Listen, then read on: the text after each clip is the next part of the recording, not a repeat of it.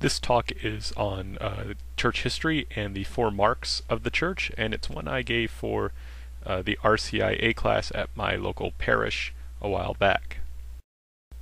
One reason I did the talk was because I am a convert from essentially no religion, so I went through the RCIA process myself, and so I'm very interested in the process and doing what I can to help people who are going on a similar journey. And the reason I'm talking about history is that one reason I converted to the Catholic Christianity was because of history. I thought that history was very much on the side of the Catholic Church, that it says that it is what it claims to be. And so in this discussion I'm going to tell a bit of my own story. I'm going to give a little bit of a taste of history, of church history, and also give some tools that I hope will help people to better understand church history and grow in their understanding of it. Now, I do want to say a little bit about the connection between history and faith. There is a close connection between history and Catholic Christianity. And what I mean by that is that Christianity, and in particular Catholic Christianity, is a historic religion. Its claims can be proven or disproven by looking at history. So, for example, were we to discover that Jesus' body, if we were to find Jesus' body, right, a dead body, that would prove that Christianity isn't true, because Christianity is built on the idea that the tomb was empty because Jesus had risen from the dead and ascended to heaven. So in this way you could really, this is a very extreme example, but this is how you can kind of disprove Christianity. So it really rests on history. And this is very different from, say, one example I like to think of is Buddhism. In a sense, you could prove that Sakyamuni, the historic Buddha, never existed, and it wouldn't really make a difference for Buddhism, because it's not so much, Buddhism isn't so much based on what this one man did or what he claimed to be or anything like that. It's based on the idea that its teachings work to help you escape from the suffering of existence and so forth. So it doesn't make a difference whether or not the historical Buddha lived. It does make a very difference on whether or not Jesus Christ lived and whether he actually did what we claim he did. So that's why I talk about Christianity being a historic religion, and that's why history is so important into whether or not we actually believe in the Christian faith. Now, when I say prove or disprove, I don't mean like science. In science, you prove or disprove something by conducting an experiment and then repeating that experiment to make sure you get the same results each time. And then scientists check each other to make sure that they can replicate the experiment and get the same results. Well, history isn't like science, right? Because in science, you take the stereotypical example of basic experiment people will do is they'll put one plant in a closet and one plant in the sunlight, and they'll see which one actually grows. And this is how, in elementary school you learn about the scientific method, because you compare the plants and your variables whether or not you have sunlight or not. Well, when you deal with history, you've only got one plant, right? The moment the historical event happens, and then it's gone, and you can't replay it. You have to rely on historical sources, on writings, on eyewitness testimonies, on various documents and things that recall the event. But once the event happens, it's done.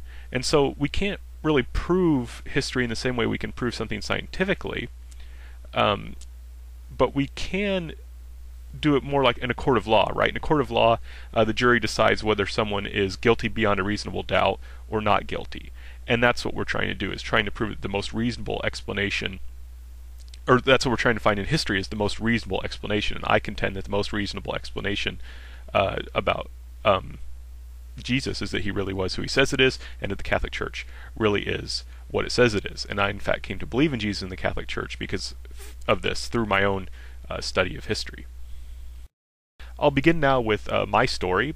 I was raised without much of a religious background. I remember going to vacation Bible study a few times, and going to, at the time, my public elementary school would actually sometimes release us to a local Methodist church for religious instruction, and it was just fine. It was a very different time, right? No one was bothered by that, and the only kid whose parents didn't give him permission they were very, very conservative Protestants, and they didn't want any liberal Methodists messing with their kids' faith. So it was a very, very different time. But by middle school, I had essentially lost what little faith I had, and in fact become very anti-religious. And a lot of this was a reaction to what I saw as the hypocrisy and insincerity of the Christians that I was around. And of course, in the town I grew up in, pretty much everyone was Christian. And from what I saw, it seemed like people were Christians in order to say that they were better than other people, to say, well, you're going to hell and I'm going to heaven, doesn't that make me better than you? And were often very insincere, was that they seemed to say, well, I love Jesus and all this, but then would treat other people very poorly, and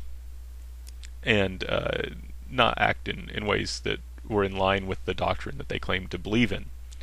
Now, in retrospect, one thing I should say was that, there was some truth to this, and this is one thing that really turned me off, and this is a reminder to all Christians, be very careful how you behave, and be sure that you are really walking the walk if you're talking the talk. But at the same time, I was, in many ways, was unfair to these people, in that I only looked at some of the bad things that they would do, and I didn't give any of them any allowance for just the fact that human beings, we fail sometimes, we make mistakes, and so I was being kind of too strict with them. I was also being, in a sense, also hypocritical, because I blamed them and attacked them for things that I also did, and that was unfair. And also, I should point out that I made a key error, is that whenever I met a Christian who was bad, I said, see, Christianity is useless. Whenever I met a Christian who was good, I would say, well, they were just good and nice anyway, and it has nothing to do with their Christianity. So I was really unfair to these people. But this was the result, though, was that because I did run into some real problems and some real difficulties, it really pushed me away, and I just didn't see, and I also didn't meet any Christians who could answer my intellectual problems with the faith. Now, one of the big changes for me was when I met atheists who were not particularly nice, and I saw, well, maybe it's these the Christians don't have the monopoly on not being nice, and then I realized, I'm not really that good of a person myself, and I'm really being unfair to these people. I'm judging them by too strict of a standard. So that's just, and I'm not judging myself. I'm being really strict with them, but being really lenient with myself. So as I realized that was a major shift that forced me to kind of change my understanding of Christianity and of faith and of human beings. So that's a bit of background. Here's how history comes in. I always remember being interested in history from when I was very young. I remember sitting with my father watching historical documentaries on TV. I remember loving social studies in history class, and so forth. So when I came to college, I took history courses, and one course I took was a course on Japanese history, and the course covered maybe 14th to early 19th century Japanese history. An important period during that time is the coming of Catholic Christianity to Japan in the 16th century. And Japan at the time was going through a kind of a period of civil war, and all these different parts of Japan were fighting other parts of Japan, and the Portuguese came in, and they were merchants, and they brought guns, and the Japanese at the time didn't really have guns, and so this would of course give you a big advantage in a civil war if you have a gun and the other guy doesn't, and also the Portuguese were willing to trade, and that brought in lots of money. So people, and the Portuguese, of course, missionaries also came with them, and so this led to the conversion of some of the elite Japanese generals and their followers and so forth. And so at first, this kind of confirmed my views, because I said, well, people, they really only believe in Christianity or in any religion just to get something. This was kind of my view. It was actually kind of influenced by a kind of Marxist understanding of history without me realizing. But this was basically my view, was Christians aren't really sincere. They only believe in something in order to get something else, right? So in my experience, okay, Christians aren't sincere. They just belong to church so they can go to all these parties and go do youth group and go do all these fun things. They don't really believe in their faith.